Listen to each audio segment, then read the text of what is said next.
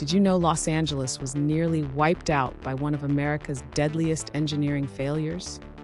On March 12, 1928, the St. Francis Dam, a massive concrete structure built to secure LA's water supply, suddenly collapsed just hours after being declared safe. The disaster unleashed a 12 billion gallon wall of water, roaring through the Santa Clara Valley at midnight with devastating force.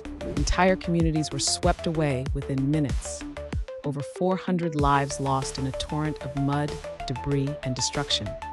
Few realize the dam's designer, William Mulholland, was the same visionary who brought water to LA, fueling its explosive growth and transforming a desert into a thriving metropolis.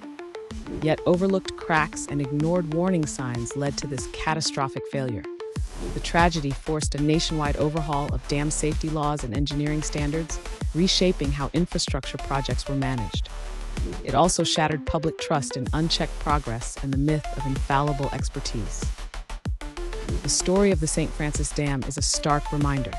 Even the grandest achievements can hide fatal flaws, and heeding warnings can mean the difference between life and disaster.